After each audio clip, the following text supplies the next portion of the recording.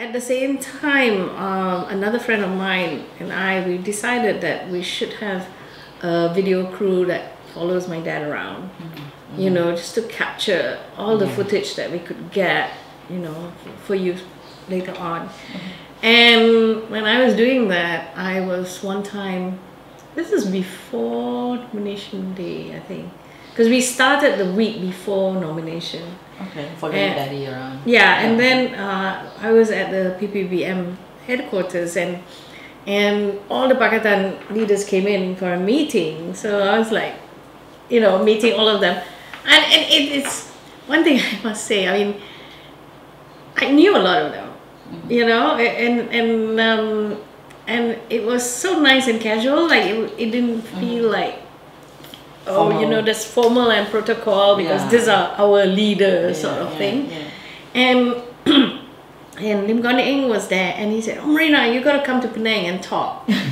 I said, "What talk?" You know, we were having this, you know, drama, so you come and talk. I said, "Why me? I can just come." And I said, "Oh, okay then." And then I walked into the room, and Teresa Kok was there, and he said, "You, come and talk." And in my place, and then Fahmi Fazil was like, "Oh, you got to do mine too," you know.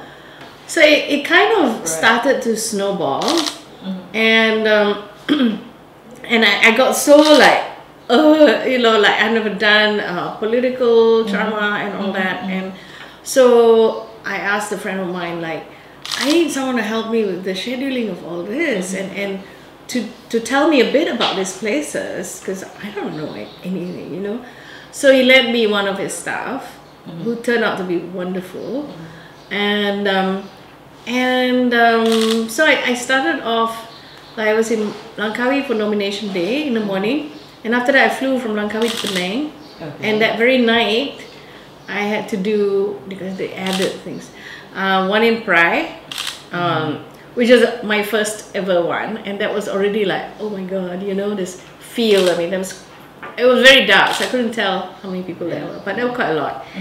And so that was my first ever, and it went quite okay, you know. So I thought, okay, and it was crazy because we did that, and you know, they have all these marathon speakers. So I arrived, and there was someone speaking.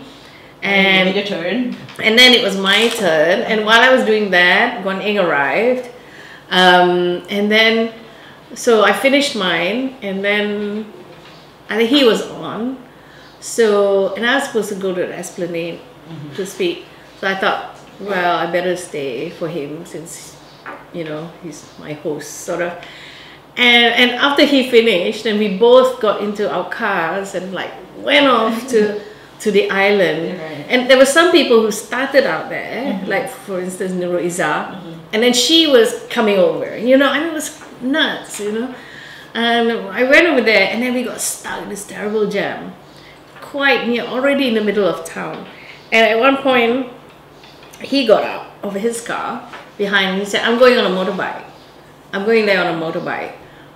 Oh, okay, but I don't know whether I can do that. I mean, my baju kurung and all that. He said, "No, never mind. You stay in your car. It'll take you another 40 minutes. Okay. Well, they gave me a very nice car, and I had Diana Sophia keeping me company. And but we got there, actually. I don't know how the driver found the way, but we got there in 10 minutes. And I arrived, and they like, oh, you know, and then they took me, and I couldn't see, you know. We arrived by the town hall. And they took me in, and they took me right on the stage, and the MC announced me, and I got to the front of the stage, and then I looked up, and I just saw this incredible field of people. I mean, I swear it was 100,000 people, you know, something like that. That's all holding up their phones, and it was just overwhelming. You know, you really feel like, goosebumps. This must be how the Rolling Stones feel.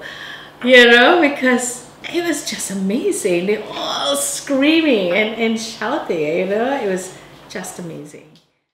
Oh, my message was basically I talked about, well, I always gave greetings from my dad, and which they all seem to love, like, Rockstar kan? Your dad is a rockstar. So Yeah. he's like a rockstar. So he's I'm like, just the substitute one, and then talked about why he's out there campaigning, you know, at age 92, and it's because he feels so strongly that this country is suffering and that we need to save it. And then I'll say, but he can't do it alone, so he has to do it with the other Pakatan leaders, and also with the Rakyat. Like, you all have to come out, you all have to help him. And you know, the only way it will work is if you all come out in big numbers and vote. And that was basically it. And then a little bit about what Pakatan wants to do. Not so much because I'm not a politician. So I didn't talk so. So it's more like the personal stories. Like every time I mention, like, you know, my dad, he spent, you know, we were so happy when he stepped down 15 years ago, because then he had time to play with his grandchildren. I said, you know, he has 18 grandchildren, and everyone goes, oh, like they loved all these little tidbits, you know, personal tidbits. And yeah, so, you know, just that. So kind of built up from that. Basically, you know, just like 3 things.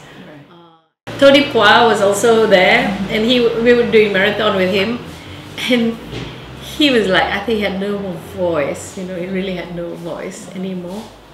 And the last one I remember is this, I think it's Chandabai, Kampung Chandabai, mostly Malay area, and it was starting to rain, and there was thunder and lightning, and as I was on this stage, which was, I swear the floor was metal.